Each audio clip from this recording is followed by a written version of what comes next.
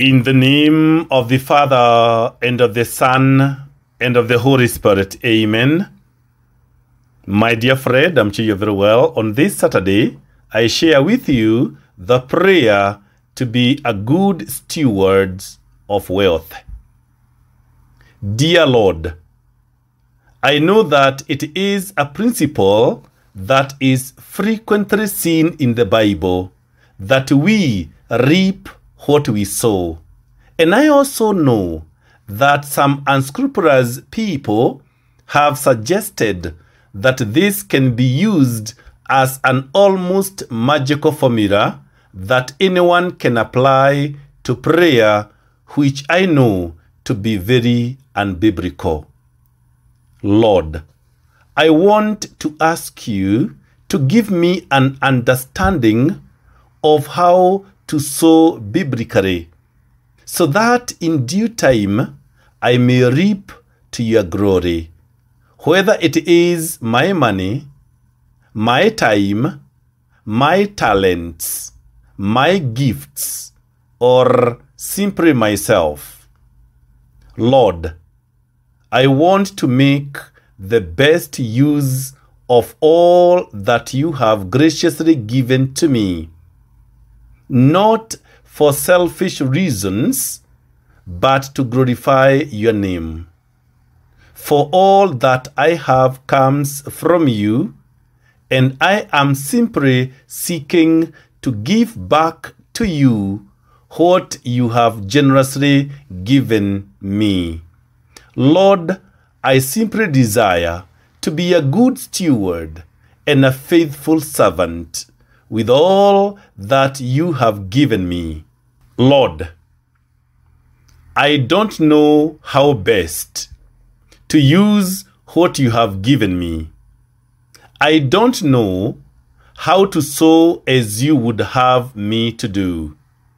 I know that I have made many mistakes in the past, and so I come to you today to ask you to teach me, Lord.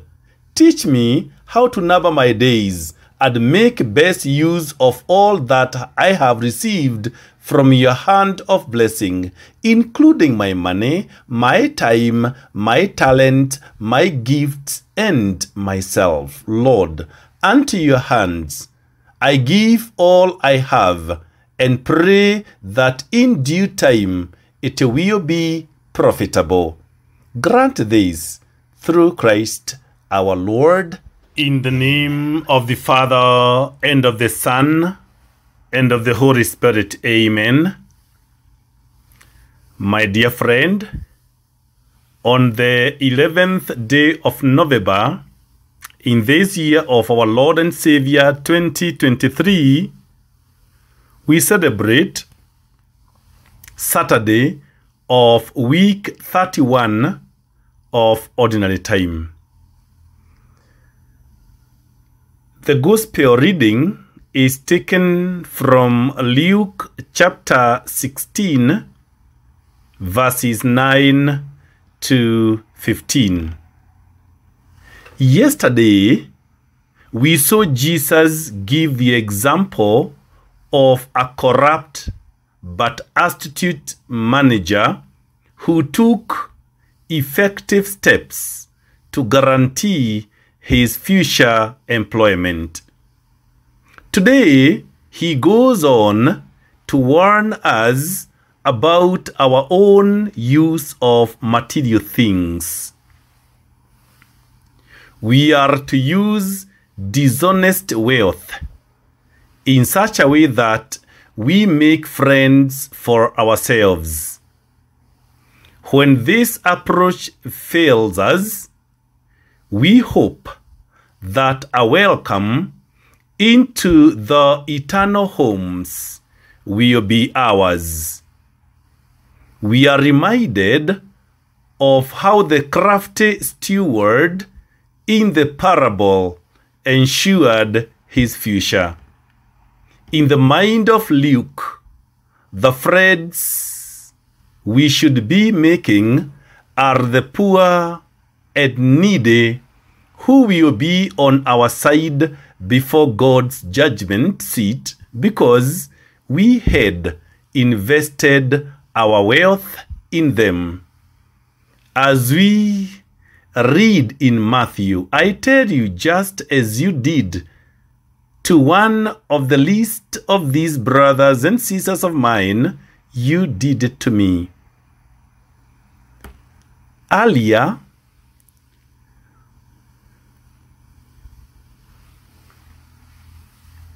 we saw a good example of a man who had made so much money out of his harvest that he sat back to enjoy the rest of his life, which ended that very night.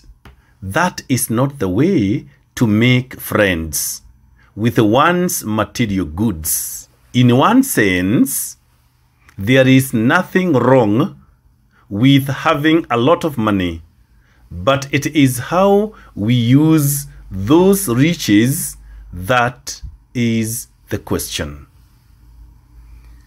Whoever is faithful in a very little is faithful also in much. In other words, if we can be trusted with the material goods that come into our lives and use them to build the kingdom of God, to create a more just and equitable society, then we can be trusted with something much greater, to live forever face to face with our God. If then you have not been faithful with the dishonest wealth, who will entrust you with the true riches? And again, if you have not been faithful with what belongs to another, who will give you what is your own?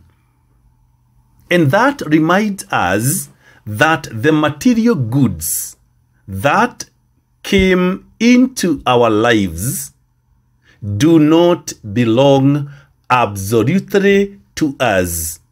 Everything on this earth belongs to all.